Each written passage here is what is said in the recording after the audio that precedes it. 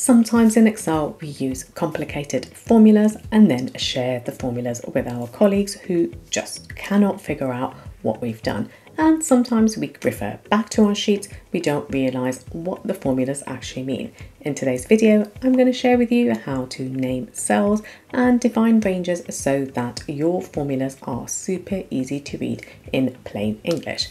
Without further ado, let's jump into it.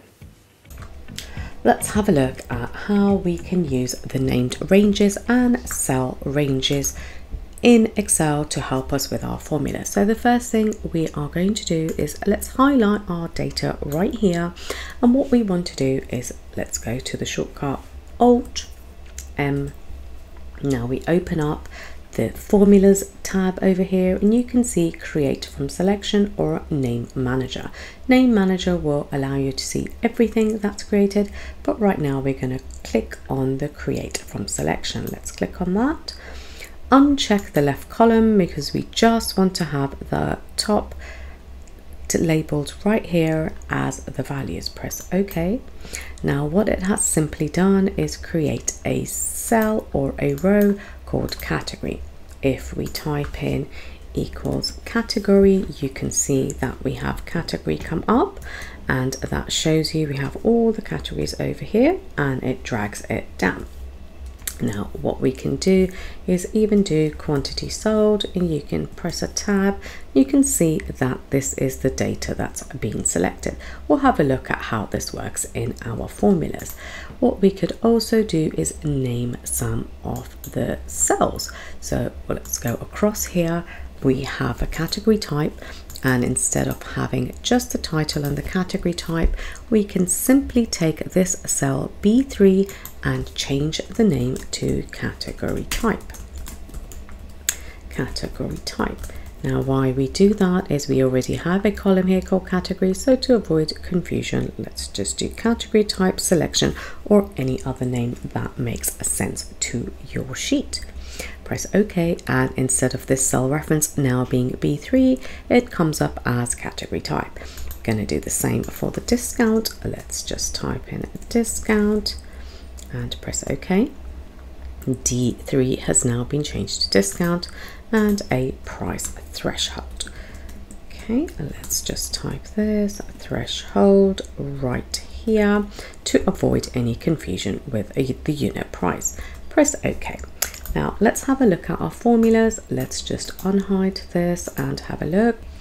And we'll just have a look at how these namings of data really helps us in our helper columns. Let's break this down. When we go across to this column here with the discount, we have a hard-coded number and hard-coded cells, which is very difficult to understand what's happening if you have a large data set. So the best way to do this is, let's look at the formula. If E8, so E8 is actually the quantity sold. Let's go across to E8, the unit price. So let's go here, let's type in unit price. You can see that the unit price comes up here because we have named these. Tab across. Now, instead of having a hard-coded number over here, we're going to be using the price threshold. There we go, we have price threshold. Let's go across, and once again, instead of a hard-coded number, we go to discount. Now that is very easy to understand, even if you didn't want to build the formula. It's a unit price. If the unit price is greater than or equal to the price threshold, then add the discount amount. Press enter, and you can see a spill error, and that's simply because we have the data below it. So let's just delete that, and it drags across the formula. Now it's very easy to see what your formula actually means. Once again, we can go to the helper cell, and instead of E8, we are going to type in unit price, and again, instead of price, we type in a price threshold, and again, the unit price. So this is a very easy way to drag across, and now we have the helper 2 times the column here for the discount. Again, F8 can be deciphered as the discount amount, and G8 is the price if we want to have it as a price above 499. So we can leave it as G8 and that can be dragged down. We can also look at the differences here, so you have the final discount amount. Now where it gets really fun is when you look at the bigger formula and now you have cells to be able to put to the actual references. So let's go and change this from E8 to unit price, which is effectively the same, but it's going to take across all of your data. And let's type in, instead of 499, the price threshold, and again the unit price. So let's type that in and we take away the discount and we have once again the unit price, and we change this to the unit price again. Now here we can read the formula a lot easier and look at the logical test. If the unit price is greater than the price threshold here, then you take the unit price, you take away the discount, you calculate a discount and you times it back by the unit price if it meets the logic, and if not, you're just going to give us the unit price. Let's press OK. You can see that the full formula is now there.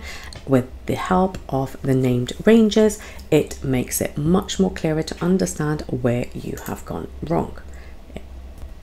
Just want to share a simple example again here with you, and here we're going to add a 25% markup on fruit and veg. So here we are going to change the discount to 25%. We are not using a price threshold this time, we're just using the category type. So these are the two variables. Of course, you can use 3 variables in any of your formulas, but just for this example, we're going to use 2. Now, once again, we have B8 here, and instead of B8, we are going to change this to category. And instead of having fruit and veg, we have named this cell to category type. Let's type that in. So if the category here equals the category type here, then what we are going to do is we are going to add the unit price, and the unit price is going to be taking away the 25%, and if that is going to be multiplied by the 25%, and if it doesn't meet the fruit and veg requirement, it's just going to return us the unit price. So once again, another way to add another variable, and you can add as many variables as you want. Press OK. You have now only the fruit and veg that has a 25% discount, not a markup here, and a 25% here. Now, if you want to add or delete, change any of the formulas, you can, of course, change those at your different requirements. Thank you for watching this video today, and if you like content like this, I would appreciate a like and subscribe, and until next time, happy spreadsheeting.